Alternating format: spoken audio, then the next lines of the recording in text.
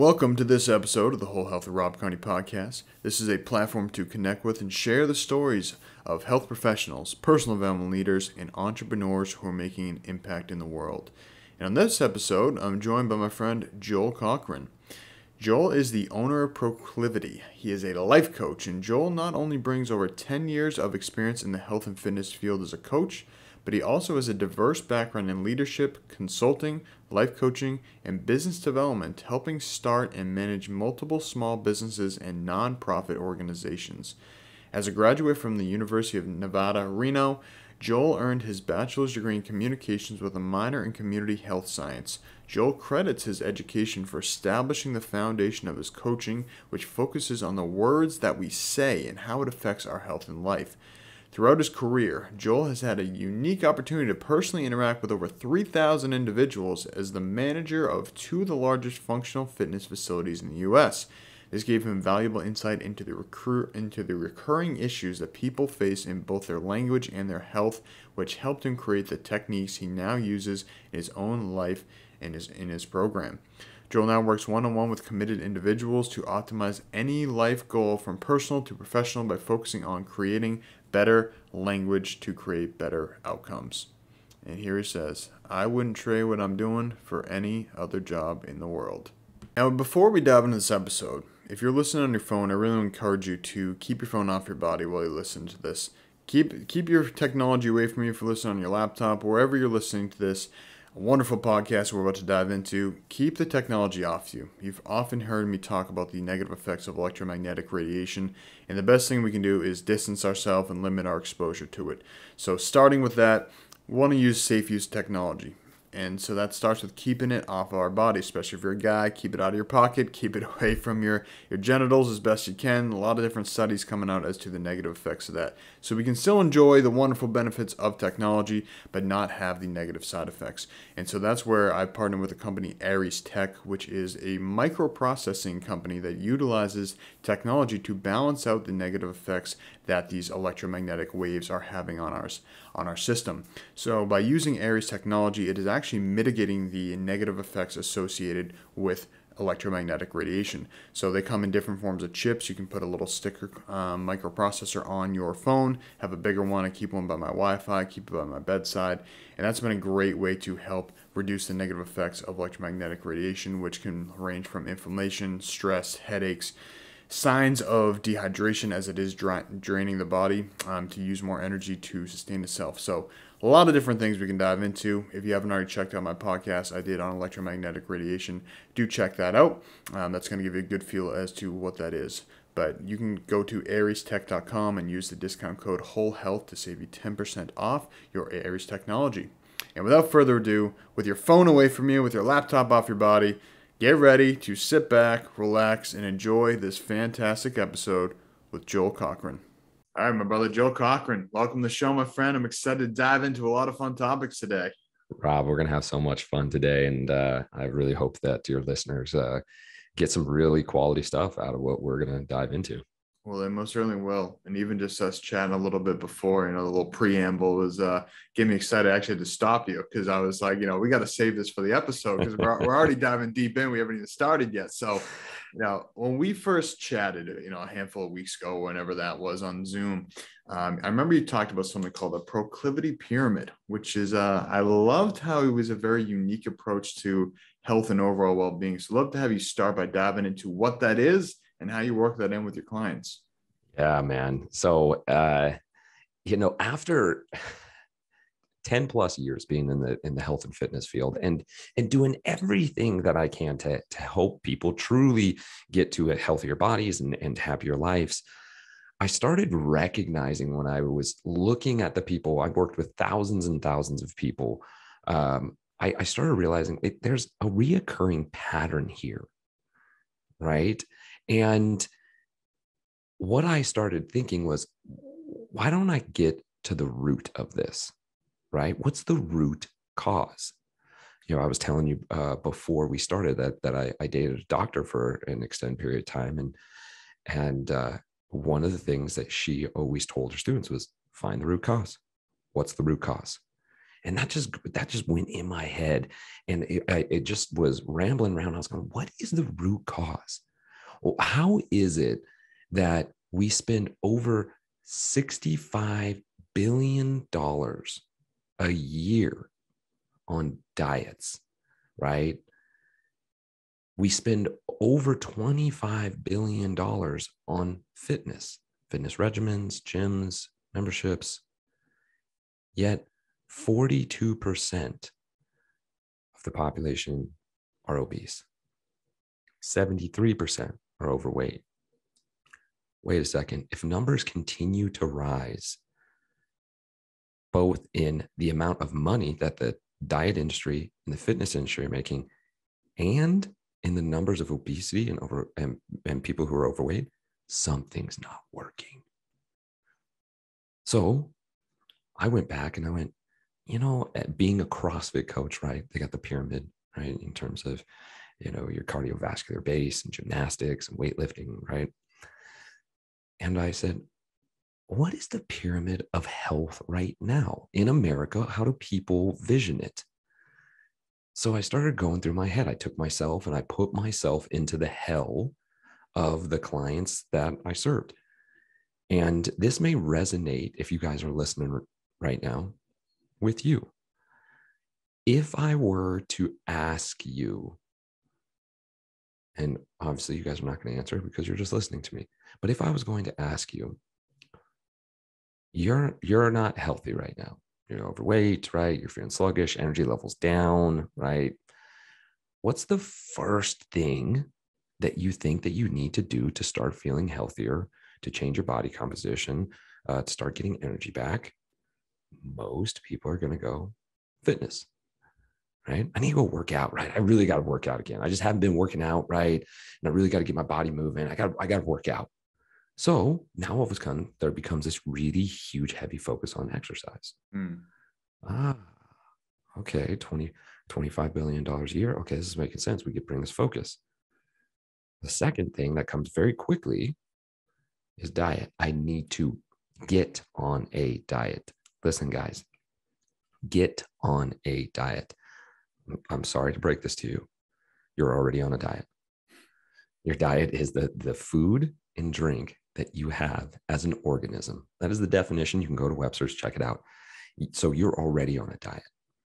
Yet we feel that we have to get onto a diet. I need to go do paleo, keto. I need to do zone, right? Mediterranean. There was a diet that we had one of our clients ask, like, oh, have you heard about the Alamo diet? I'm like, what? And it was like, oh yeah, this doctor who created this diet, and now it's her hometown. And I'm like, are you kidding me? Is this a thing? This is really happening. And so we have this pyramid of fitness, and then we go, okay, well, I got to get on a diet, right? And then I got to speed up these results because I want it now. So I'm going to start taking supplements, right? Over 6,000 supplement companies out there. Majority of them are garbage. It's not regulated. FDA looks at it and goes, okay, it's food. So that's how we're going to regulate it. But we're not going to tell you if you really need to put the exact dosage in there. So then people just go to the store and they start spending money on supplements. And that's the reason why there's 6,000 companies and growing, because they're like, oh, you fool, you're going to pay me $75 for this powder that cost me 10 cents to make? Yes, I will take your money. Absolutely. And, nobody's regulating me. So we'll make a little bit more profits by just putting 50% of what we actually say is in there. And then the last piece, and if you guys are listening, this is resonating with you. I'm not picking on you. This is the root cause and what I'm recognizing. The last piece at the very tippy top is challenges. Everybody loves a good challenge, right? Yet here's the issue with challenges, guys. When you put a challenge out there, there's going to be a finish line. What happens with every race? You're going to go run a 10K. When you get done with the 10K, what do? You stop. Oh, and then here comes the cycle all over again. The pyramid crumbles And now we're back to where we started because we painted a finish line. We put the wrong foundations and we ended up back where we were. And for some people, it works. For some people, but very short amount. And if we look at the percentages, it's not working. So Emily and I looked at it and said, there needs to be a different way. There has to be a different way. And so we came up with the proclivity pyramid. And the proclivity pyramid is pretty much completely upside down of what the current health pyramid is. And that is our base. Our base is on language. Language. Wait a second. What do you mean, Joel, by language? Guys, the things that you say creates the reality you live in. The things you say creates the reality you live in. It also forms your identity. And so if we're saying things like, I can never lose weight, abracadabra, with our words we create, boom, you're not going to lose any weight. Now you may be thinking, oh, this is hocus pocus, blah, blah, foo-foo, juju stuff. I don't believe in that. Give me my supplements and my challenge and I'll show you different, Joel. Well, let me tell you the science behind it. You have what's called your reticular activating system, which is connected to your hypothalamus. Now, God put this in our brain to protect us, because what the reticular activating system does is it helps to create truth with what we are seeing or saying or doing.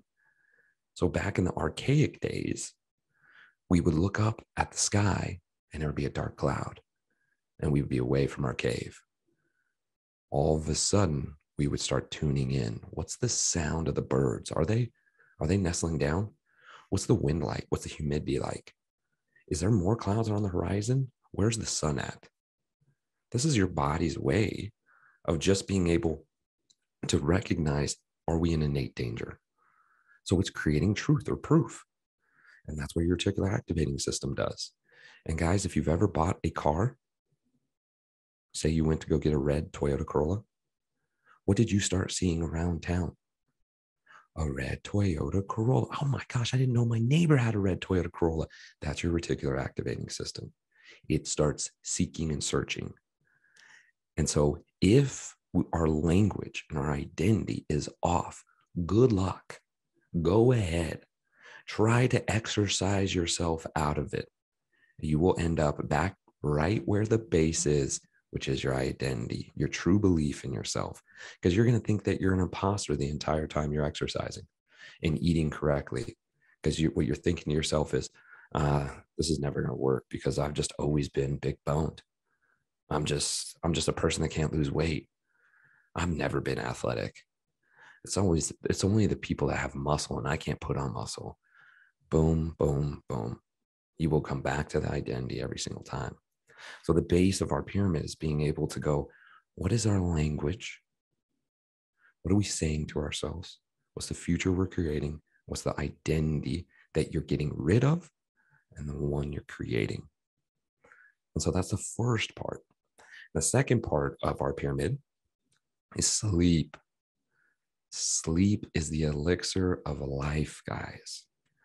If you are not sleeping, here's just a few numbers. You on average, a person who sleeps less than 6 hours consumes 300 calories more every day. Start extrapolating that out throughout an entire year. That's tens of thousands of additional calories. You have a 40% increase in sugar cravings. Ever been super like, I need all the cookies, all the chips, after you've had a very little amount of sleep night of sleep? Yes, I'm sure you guys are resonating with that right now as you listen to, yeah, dude, I do get a ton of cravings. And here's some of the health effects as well. 300% increase in heart disease. 300% increase in heart disease, right? 40% increase in cancer. Our cancer killing cells drop drastically. This is all with sleep. Again, this is something that makes no sense biologically that we are actually meant to sleep, because us as humans, we get into this really deep sleep where you don't hear right? The dog going across the floor, where you don't hear the person coming in the middle of the night. That's dangerous because it makes no sense. Yes, it's fine because we're in houses, right? We have more shelter and protection, but take yourself back when we had less protection. Man, that's easy pickings for any type of predator to come out and snag your butt up. So that just shows how important it is to be able to get that sleep. And the way to get sleep is making sure that your day is structured. If you don't own your day, I promise you, someone else will. Someone else will come in and steal your time. Instagram, husband, wife, kids, boss, work, business, just come in, just absolutely put you in a chokehold. And until you learn this little word with nothing else, you don't need to sugarcoat this word, you're going to struggle. And that word is no. That's it. You simply can tell someone no. You don't have to give an explanation. You don't have to soften it up. You can just tell someone no. If you want to, you can throw no, thank you. That's being nice, right? And so being able to establish a sleep and structure is key. Then we move in on the next level for our pyramid is metabolic flexibility. Metabolic flexibility is your body's ability to tap into fat, the fat you already have, the 80,000 plus calories you already have on your body, and use it as a very clean burning source of energy. Fat burns a lot cleaner than carbohydrates do. Go ahead and start getting your body into a metabolically flexible state where it burns fat. You're going to feel clear as day going throughout your entire, no energy drops. You're going to feel solid. Energy levels are going to be good. You're going to watch body fat fall off of you.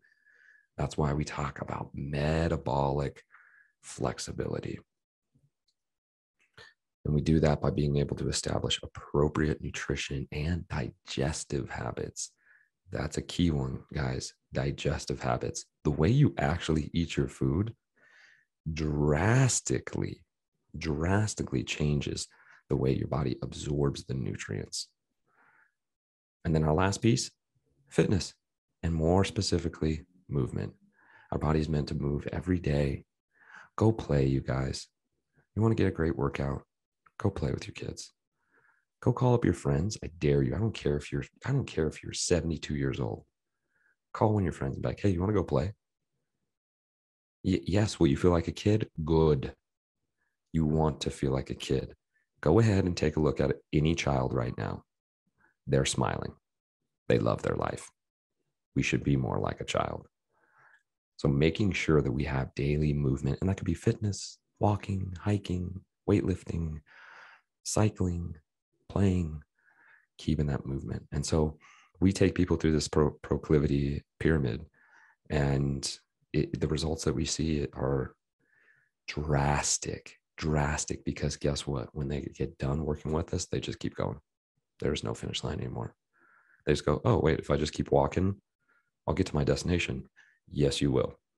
Instead of sprinting for 5 miles and then completely stopping, and then walking backwards, starting back at the starting line, and then sprinting for 5 miles to get to the finish line, and then walking backward. I just steadily walked forward, and I'm hundreds of miles away from you now. So that was the long explanation of the pyramid. I love it. Well, just kind of recapping some of the things you're saying there is that it all starts with the decision. It all starts with the words choices that we're making. It starts with the mindset, the intentions that we're going into things with. And that's, you mentioned that a lot of times people start with the fitness aspect, and that's a big thing. If I'm working with a client who maybe is overweight, maybe they are inflamed, they're stressed, they're not sleeping well, and they're expecting me as a health coach to come in here and tell them about nutrition and exercise. But the first thing I usually say is, hey, let's stop exercising. And they kind of look at me like, what do you mean? And then my answer is, well, we need to focus on actually restoring energy because you're overexerting. Exercise inherently is a stressor on the body, and it's a hormetic stressor. which in the right dosage is one of the best forms of medicine human beings can ever experience. But on top of sleeping 5 hours a week, being addicted to caffeine, having stress in your relationships, you add exercise in there, you're just adding fuel to the fire.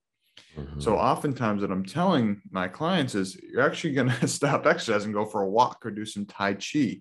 Like you said, movement, restorative yoga, but not the exerting movement, more of the working in, as we call it, bringing energy into us as opposed to exerting energy out. And then as we're mentioning nutrition as well, you're saying that's the second place people go to. Great intention, but are you doing it for a short-term fix to lose that weight for the wedding and then just go back to your normal habits? Or are you looking to make a lifestyle change? Those are two very different intentions. Massive. Yeah. And then you're mentioning, the supplementation.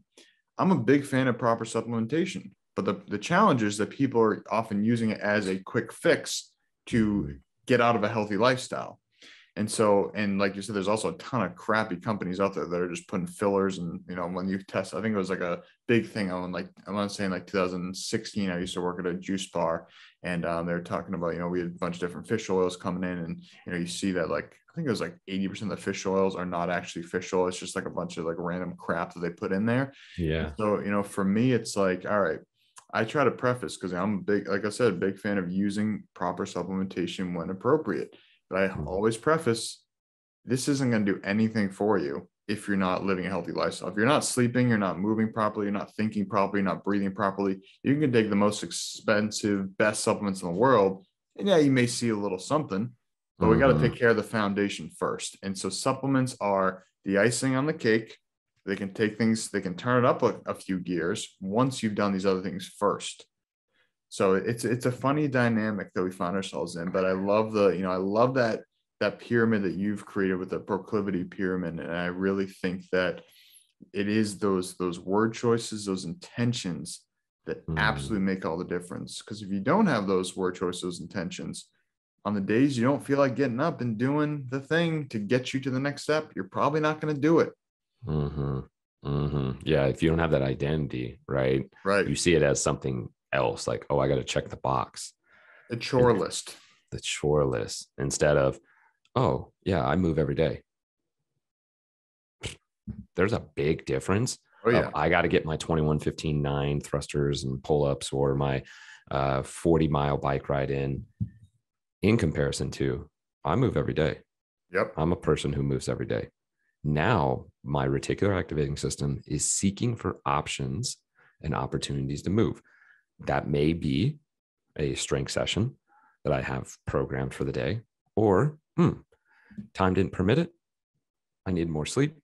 I wanted to make breakfast instead. Cool. I'm going to go on a walk.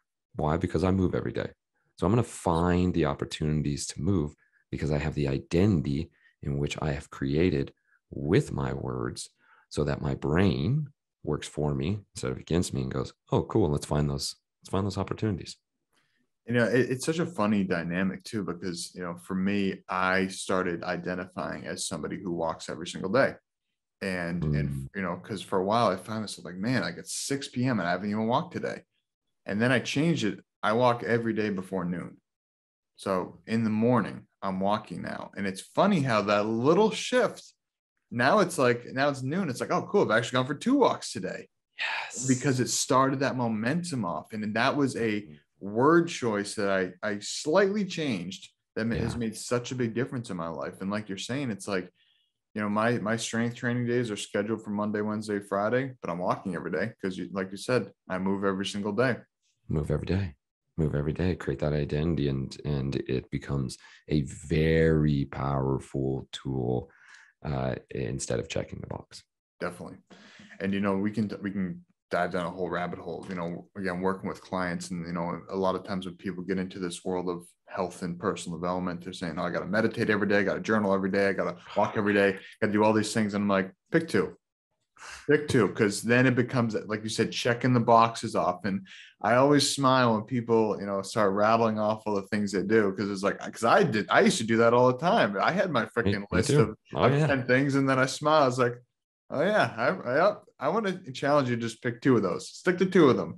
So it's a funny dynamic, but as soon as we start creating this chore list, and a lot of times I find that it's like to chase an identity outside of ourselves. Like we haven't claimed that we are this person. It's like I don't even know the proper way to describe it. Like we're trying to become something that we're not without owning the fact that we want that for the right reasons. And I don't think I articulated that properly, but I think you get what I'm diving at here. Oh man, I totally get what you're diving in. I mean, I'm going to speak for myself, and Rob, feel free to uh, agree or disagree with me on this. Yet when I started getting into the holistic field of recognizing, like, whoa, wait a second, there's a different way to do this. There's a different way to find health. I still was living in the same pyramid. Just like you were saying, I was like, okay, cool. All right. Instead of fitness, now all of a sudden it's going to be ice baths and journaling and meditation and breath work. And all I did was just transfer one from the other. Yep. I just went like, and I still kept my fitness. So I've just added more to the freaking pot, right? Instead of being able to say exactly what you said earlier. Wait, how am I going to bring energy in? What can I do less of? One of the things I tell all my hard charging clients, right? The CEO, vice president kind of guys. One of my very first things I say to them, I was like, I want you to ruthlessly eliminate hurry and busyness out of your life. Ruthless. I want you to be ruthless with it. No, not soft. I mean, pull out your sword, start freaking hacking, because that is one way to be able to start creating space for your change. If you think that you're just going to add in more, what you're going to do is you're going to put yourself in a situation where you're going to feel like you're not working hard enough. If I just worked harder, I just need to get all my workouts in. I just need to find more time. Man, now what identity are you creating? That of a failure, that of one who doesn't succeed. Whew, now we start getting ourselves in the wrong place. And then we want to run away from that identity because it doesn't make us feel good. So then we run back to the things that give us comfort: food, right? Alcohol, right? Not exercising, not stressing our body in a hormetic way. And we go back to the cycle. I mean, I've been there. One word you just said there is the word busy. And that is a word I've completely eliminated to the best of my ability. Sometimes it still comes up, but just eliminating the word busy from my vocabulary. Instead of me, oh, how things go? Oh, busy. It's just like this, it's like this negative connotation of like, I love what I do. But as soon as people ask, how things going? Oh, I've been busy. It's almost like taking the victim role to some degree. It's like, feel bad for me. Like it's been so tough. I've been so busy. And then from my perspective, like I say, and it kind of like my energy drains. Like as soon as I say, like I feel the shift, and it's like, I don't want to be talking about my business is busy because I love what I do. And as soon as I say busy, I almost start to have like a little distaste for what I do. Cause like, oh man, am I that busy? Like, do I really want to be doing like those little thoughts that come off the word busy? They're not fun words. They're not fun words. I'm so glad you bring that, because I resonate with that huge. I heard a pastor say this, that busy stands for buried under Satan's yoke. I've never heard that, but I like that. Satan's yoke, right? And whether you're religious or not, you're listening right now, think about it. If we put this in the context of God, right? What does the devil want to do? He wants to distract you from the goodness of God. So he wants to bury you. He wants to get you away, confused, diverted. And that is what, whether you want to say devil or imposter, buried under Satan's yoke. If I can keep you busy, you won't be focused on your wife. Right. If I can keep you busy, you won't invest into your kids, right? If I can keep you busy, right, you won't invest into yourself. Now I have you where I want you, right? Because now you're going to feel like a bad dad, a bad husband, and you're going to feel out of shape. Now I have you pinned, got you where I want you, right? So words are, as we've talked about, words are important. Yeah, and to just kind of further that point, it's also when we're in that state of busyness, we're not present because we're so focused on the next thing we got to do. We're not Yeah. celebrating accomplishments because we're so focused on, oh, that was cool, but I got to do this thing next. And I remember I was chatting with one of my friends, Anastasia Girali. She's been on my podcast a couple of times. She says with clients, she always ABC, always be celebrating. It takes the Mm, busyness out of it. I love that. And that's something, because a lot of times as a type A type of person, which is an identity that I sometimes put myself in the box of because that's a common thing that helps people, kind of figure out, what yeah. type of personality and I. Well, that's also something I'm trying to not identify as anymore. But as somebody Mm, who fits into that mold, one would say, in the general, just to kind of give an idea, that's always the next thing. It's let me accomplish, let me do. So that's an identity I'm looking to let go of and focus more on the ABC, always be celebrating. Not focus on the business, focus on the presence, focus on the mindfulness. And you said earlier about finding time by simply stopping the word I'm busy. yeah. I've created so much more time because I'm not in this tizzy of I got to go. Like my brain is just on this, sympathetic Mhm. nervous system hamster wheel. Totally. It creates that space. And it's like, so maybe the key to creating more time, finding more time is just stop saying I'm busy. Maybe we just create a $1 billion industry right there. I'm telling you, Rob, that is why we start with language, right? Because Right. guess what, guys? You say busy, your brain will start seeking truth to busyness. It will go, oh, you are busy. Oh, look at how you have to rush from here to there. Oh, look at how you don't have any time to be able to finish up that one project that actually doesn't matter because it's actually not going to make you any money for your business, but you feel like you need to do it. Why do you feel like you need to do it? And I'm talking really fast because I'm making sure that you guys are getting the point that I'm busy, busy, busy, busy. Wait a second. Stop. Don't answer the email. Don't answer it, right? See what happens, right? Don't get the project done. See what happens. Start focusing on the things that truly matter, that really are going to move the needle in your health, in your relationships, and in your work. And ask yourself, is this going to enhance my life? Yes or no? If it's not a hell yes, get rid of it. If this is going to enhance my life. This will enhance my work. This will enhance my relationship. To no. Kill the distraction. Focus in on where you're trying to be and point your mindset to it. I think something that a lot of people will be able to relate to here is road rage. Ooh, In the past, people would say, you're the dude who's freaking meditating all day, the most calm person I know, until you drive, and then you're yes. freaking weaving in and out of people, going real fast, just like, and it was this realization. I was like, huh, what's going on there?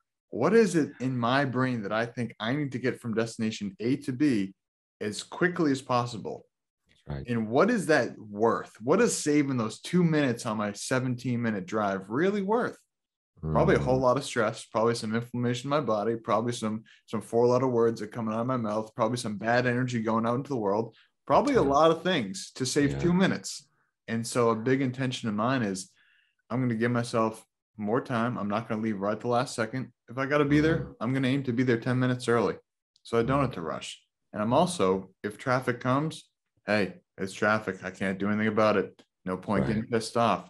But I think that the road rage, I see a lot of people transform behind that wheel because I was one of those people. And it's not always the most fun person to be driving with. Oh, yes. And that comes back to that structure again. Like so many people think, all right, I can get from here to here in 15 minutes. Oh, for sure. If there wasn't a single car on the road and you hit all the Or a green light lights, or a stop sign or what?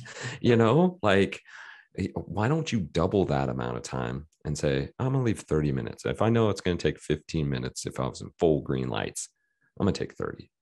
Or shoot, maybe even take 40, because now you're giving yourself space to, I don't know, somebody is on the side of the road, needs help with their tire. Now all of a sudden you're like, oh, well, I still have another 40 minutes before I need to be anywhere. Why don't I pull over and check them out? Right? Maybe you can have a conversation when you get to your destination with somebody who needs it. Yet when we're thinking, I just want to save my time because I'm so busy, because I, I see what's going on here. I see what's going on here. Fun game. You know, we can keep diving down these rabbit holes all day. That's what I think is so fun about the language game Yeah, that for we're sure. playing here. It's endless because every Mm-hmm. time I change a piece of my language, it reveals to me another piece that's like, oh man, you just it's like whack-a-mole. Like I Yeah, yeah, whack yeah. one, That's and it's right. like look, it's like oh shit, there's three more over there. And I Yeah, walk a that's few right. more. It's That's right. the fun game. But you know, I want to kind of just dive into some of the things we're talking about. You know, hormetic stressors, talking about exercise. You brought up Yeah. ice baths, cold therapy, Mm-hmm. and we were chatting Mm-hmm. a little bit about things like that before.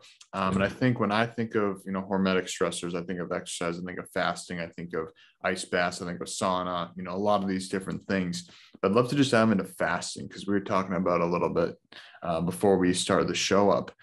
We'd just love to hear, because you were saying some cool things that you do with fasting. I'd love to kind of hear the philosophy of what you're doing, why you're doing it, Yeah. and the results that you see. Yeah, for sure. For sure. So, I came from the CrossFit world.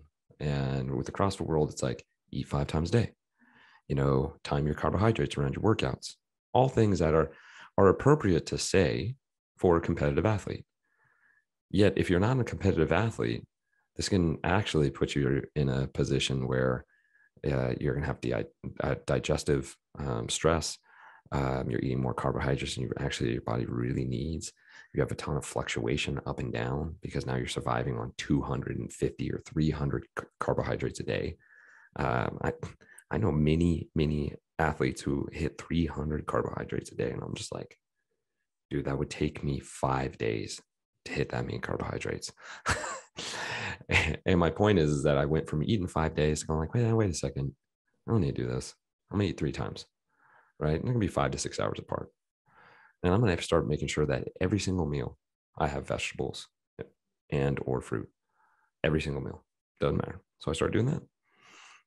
And this naturally started getting me more into metabolic flexibility, where now all of a sudden I didn't have those like cravings like every 2 to 3 hours feeling like I need to eat.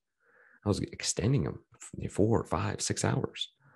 And I was a lot more clear in my mind, and I started losing weight, started feeling good. I started recovering. I'm like, wow, this is cool. And then I got into intermittent fasting.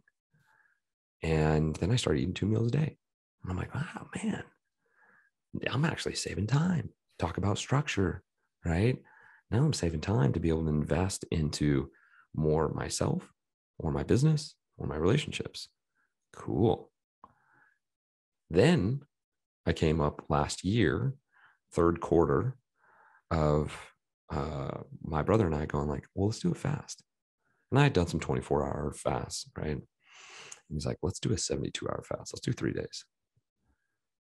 Okay. So then I ended up doing a 3-day fast. And I went through this 3-day fast. Man, I just, the first, after the 24 hours, the 48 hours, tough, right? I can start disrupting your sleep just a little bit, definitely dependent on whether you're getting the appropriate amount of potassium, magnesium, and sodium. Can disrupt a little bit. You can have these hunger cues. Yet after 72 hours, I felt really good. The hunger cues went away, sleeping good. I almost wanted to be like, man, I want to keep going. I want to, why not more? And I'll tell you, the first time that I had a bowel movement, man, talk about a flush. I mean, it was dark. It was the stuff that was stuck on my intestines for the longest time that got out. I mean, I felt fresh, light, recovered, and I was getting a lot of slack from my CrossFit, folks. And I thought, oh, I couldn't do that. My performance, there's no way. And I was like, really? Okay. So at the end of my 72-hour fast, I went to a buddy's gym and I said, okay, let's test my performance. Hadn't touched a bar in well over a year and a half. COVID came, left the gym, started my own business, and just started doing dumbbell workouts at home. And I ended up getting up to a 405 deadlift. And my max before that was 415, like 2 years before. So I was well over my 90% at 405 on a 3-day fast, you know, And so when it comes to like performance, when it comes to recovery, when it comes to cell generation, regeneration, fasting is just hands down something that all humans should be doing. And after I did that 72-hour fast, then I started going to OMAD, right? 1 meal a day. So then I started doing 1 meal a day. And I did that for about 3 months until I started recognizing, just like you're talking about, that it was stressing my body too much. I was starting to have lower and lower amounts of energy. Still would feel good in the morning, but I'd find myself getting more tired in the evenings. And so then I started going back to 2 meals a day, 4 days a week, and 2 days of 24-hour fasts. And so that's where I'm currently at, is doing those days. Basically, the days I do my strength training, I'll do 2 days or 2 meals a day, and then there it is, 24 hours, and it's been incredible. It's I tell people, you want to become superhuman, start learning how to fast, get metabolically flexible, because then days that come by where you're like, dang, I'm flying, or this is going on, cool, you just don't have to eat and you'll be perfectly fine. Just drink your water, you're going to be great. I think that the term metabolic flexibility is the key term here. Is that, again, we want to be adaptable, and that's really, I think, the key point here is, I find that my fasting window tends to change with the seasons. In the summer, I often will do a 16-hour fast every single day. In the wintertime here, it's freaking 9 degrees in Boston as we're recording this right now. I find that I need to eat more. I need to eat 3 meals a day, but at least once a week, I'll do a 16-hour fast. So now, instead of fasting nearly every day for, the intermittent fasting we're talking about, that goes down to being a little bit less. And like you're saying about, sometimes I notice that shift is a little bit more of a stress on my body in the fall as the seasons are changing. And part of that is just becoming in tune with the system and saying, hey, this is what the system needs. And as we were talking about before, I'm doing a extended fast right now. I'm only about 18 hours in, but I'm planning to go for, at least 36 hours, which is more than I usually do in the winter. Nice. So I'm going to continue that fast and see how that feels. And maybe I get to 36 hours and maybe say, hey, I can go for 48, but just listening to the body and being open to that. But, like you're saying, is get comfortable with the fasting, because that's a big thing. Like, especially you're saying on airplanes, I notice anytime I go on an airplane for a long, like I'm talking cross country flight, not like a little 2-hour flight, but like, 6+ hour flight. If I'm eating, I usually land and my digestive system feels a little off, because it's like this change in elevation, it's this change in air pressure. Like, there's a lot of stress going on in the body. That's not a digestive state to be in. That's the sympathetic nervous system. We're not in that rest and digest state while we're traveling on an airplane. So for me, if I fast while I'm on a plane, or maybe 1 meal in the morning, but don't eat over the time that I'm on the plane, like in between the flights on a layover or anything like that, my digestive system usually feels a lot better when I land. And that's because of that metabolic flexibility. We're able to handle going 8 hours in the middle of the day without eating, 10 hours in the middle of the day without eating. And then when the time comes to eat, cool, feeling nourished, feeling good. 100%. It's an ever evolving game. And that's what I think, fasting has become such a popular practice nowadays, which is great. But I do think it's important for people to know is like, hey, play around with different options. Just because somebody says intermittent fasting every day is the best thing, maybe for a bit. Just because somebody says, oh, you should only eat in a 4-hour window, maybe. So play around with it, because all these different options, and like you're saying, quarterly, maybe you want to do a 3-day fast every quarter. Maybe that's what works for you. Maybe you want to do a 3-day fast every month. Maybe that works for you. Yep. All depends. Everybody's different. Everybody's different. And you're your own scientist, Yes. You don't need a scientific study to tell you what works for your body. You are your scientific study. 100%.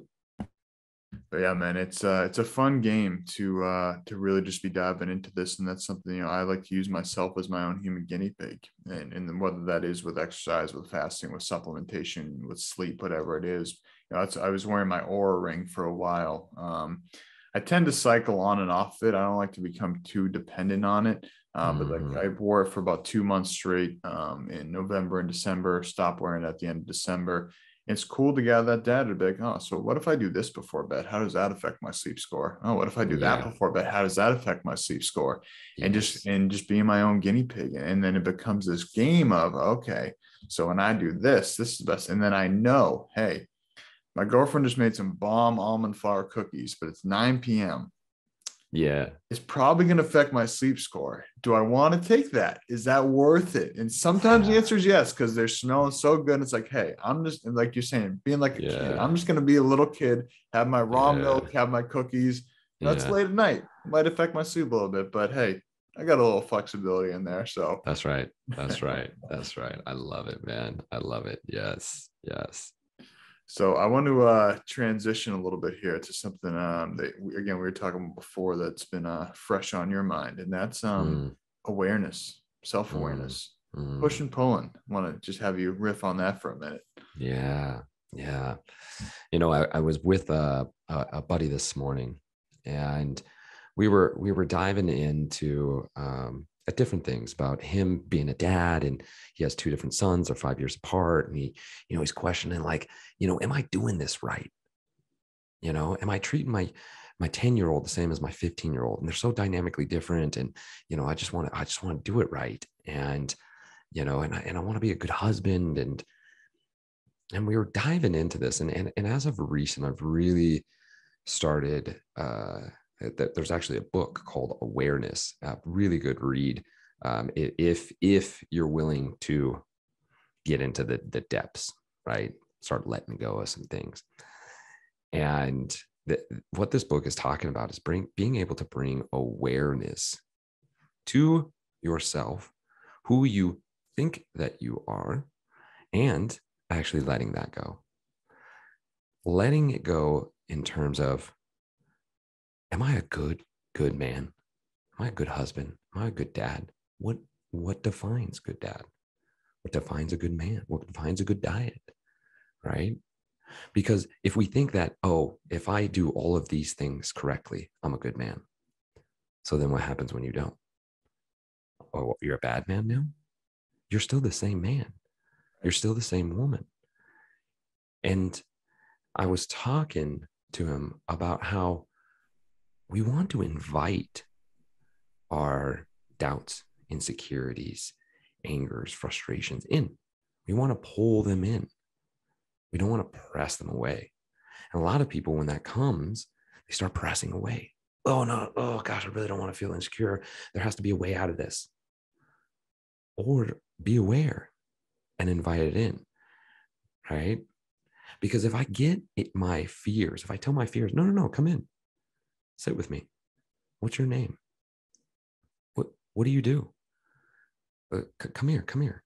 And I get them close enough because I'm not pushing them away anymore. I get them close enough that I have my arm around them. Guess what? They just became my ally. Because you guys, your doubts, your fears, your insecurities, they are you. And when you're trying to resist yourself, you're going to have inner turmoil, anxiety, depression. These things are going to come up.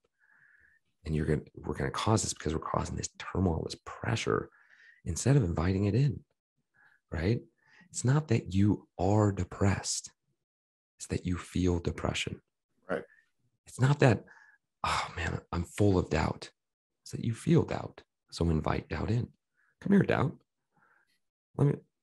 Let's sit down for a sec. And being able to get to this point of, yes, creating identities. And when you get to the point of being able to recognize different identities, the next level is being able to let all those identities go. All of them. Coach, right? Husband, wife, son, daughter. You start letting that go, and you're able to allow things to flow completely through you. There's no more stopping it. It's just being able to allow it to come and go, right? Like a bird on a telephone wire. And that is what meditation is about, right? That is what awareness is about. Allow it to flow instead of, right? Pressure pushes, right? And patience pulls. And when we're patient with ourselves, we pull things into us. And a tugboat can't do a damn thing to a massive cruise liner if it's trying to push it. But if there's a rope and it pulls, it does its job. Teeny little tugboat does its job. Go ahead and try to push a string. Useless. Pull a string. Extremely powerful. So pull those things in. Don't resist. Don't create the pressure. Don't slam the door, right? Because they're just going to keep knocking. Instead, say, come on in. 100%. And you'll find it immediately, they have no more power because they're actually part of you. And you're like, oh, I can love this part of me too. Right. And that comes back to the stories we're telling. That comes back to the word choice that we're using. And what you're saying is, like, if we identify as somebody with anxiety, like you said, you're experiencing anxiety in this moment. Why? What about this is making you uncomfortable? And then let's dive into that again. Then we can keep diving into the next layer of that. Why? Keep asking why. And then usually it's something that maybe it's because we haven't done it before. Like, a lot of people say, like, one of the worst fears is public speaking. Why? Most people have not practiced public speaking. They have an image in their head, a story of probably what could go wrong. They have a story of, I'm not a speaker, all these stories that they say aloud. But, for me, when I first started making content, videos, I remember, like, I look back at these now from 5-6 years ago. I leave them up on my YouTube channel for that reason, for people to be like, hey, they're like, oh, you're just good at making videos. You can just talk to a camera. No, look at how bad I was 5 or 6 years ago. I can't even watch them. I have to mute it, turn it off. Like, I cringe. It's like, oh my, like, it's brutal. Oh man, I can't wait to watch, dude. Now you do hook, line, and sinker. You got me. I can't wait to go check it out. Full Health Connections YouTube channel. Check it out. Go all the way back. Go into videos, sort by latest, oldest published, however that works. Going to the bottom. I was doing with one of my buddies. It's brutal to listen to. So check that out. But point being is, this comes down to the root cause, kind of coming full circle with how this conversation started. And that's a big challenge we have in our current medical system, is that we're focused on Band-Aid approach, covering up the symptoms, not getting to the root cause, cover up the pain. Paul Chek, one of my mentors, always says the pain teacher is one of the greatest teachers we can have. Yes. And that's where, a lot of people in this field of health, for me, my health journey started because I had my second bad concussion. That's why I got interested in health, because I was a swimmer. I identified as a swimmer. I identified as a lacrosse player. I couldn't do physical activities. I had to get into yoga. I had to get into meditation.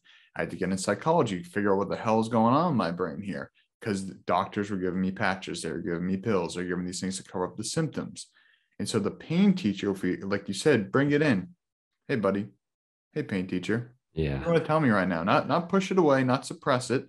But then that comes back to getting to the root cause. And I think that's, coming back to the pyramid, the two pyramids that you outlined in the beginning. That's where it stems. We got to get to that root cause, and we need to be very mindful with our word choice to not say, I have chronic pain.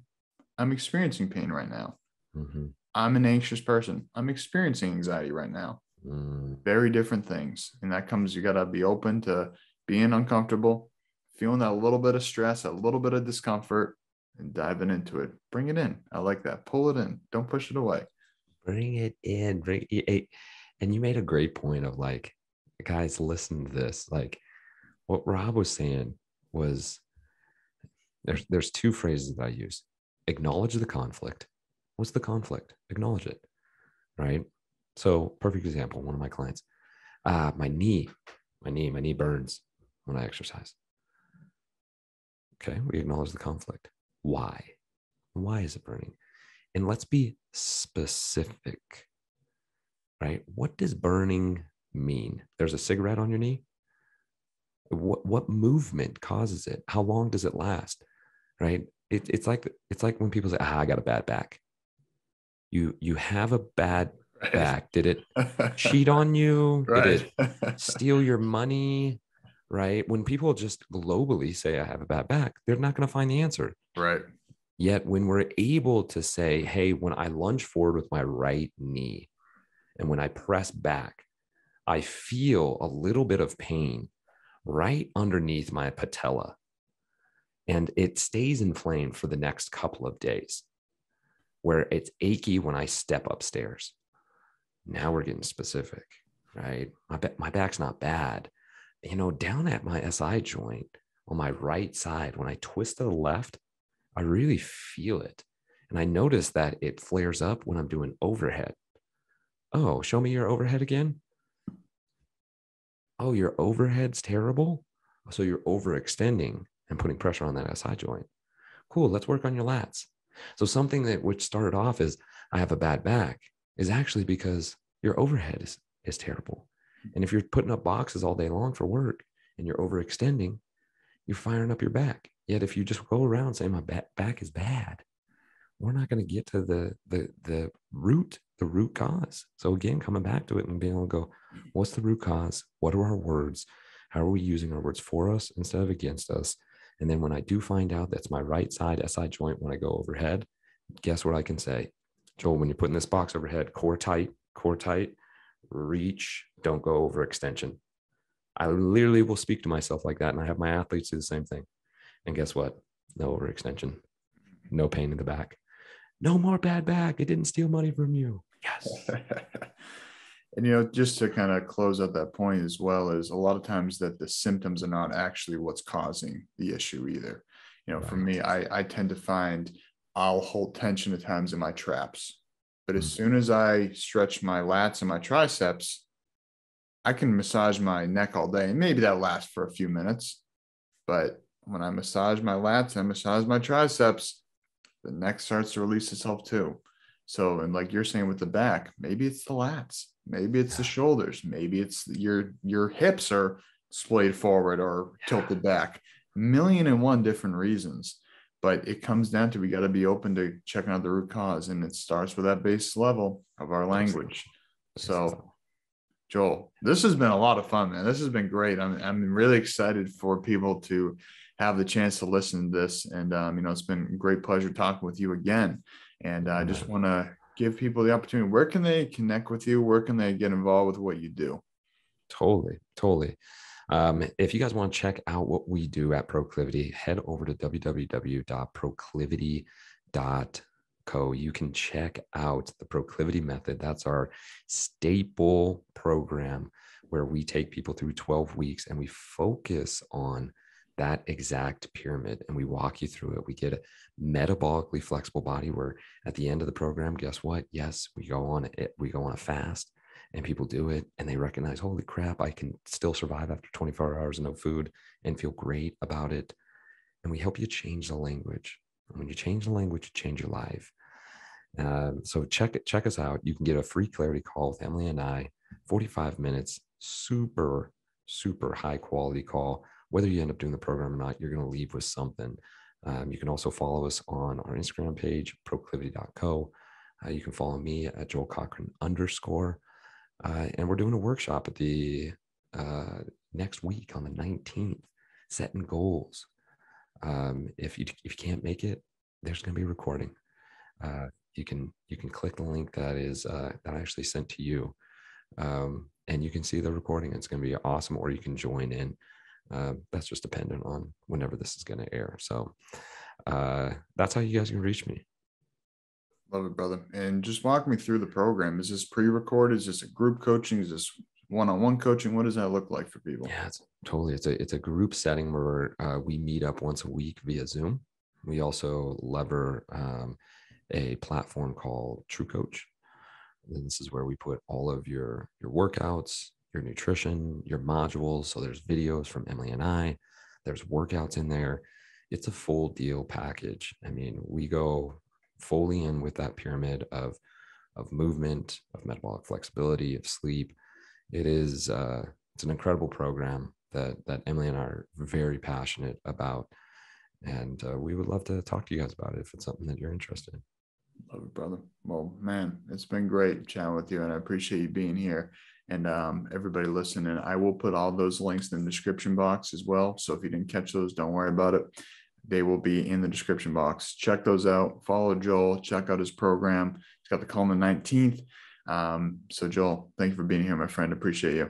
Brother, I had such a great time. I'm looking forward to you and I getting a little conversation together and in the Proclivity podcast as well. It's going to be fun. Oh yeah. Keeping it going. All right, my friends. Have an awesome day. We'll see you soon. See you guys. Thanks for listening to this episode of the podcast with my guest, Joel Cochran. So, like I mentioned, check out all the links I have in the description box here. Connect with Joel, check out his program, follow him on Instagram. He's a cool dude. As you've seen, he's a really, really well-versed speaker, really well-versed coach. He gets a lot of results for his clients, and it's been a great pleasure to be able to have this conversation with him and connect with him off camera, not on this live podcast, but have a chance to get to know him a little bit more has been really, really great pleasure. So really want to encourage you to check that out. Check out the different sponsors we have for this podcast in the description box as well. And really want to encourage you to subscribe on the YouTube channel, depending on which platform you are listening or watching this on. YouTube is going to be a really big platform for me in the year 2022.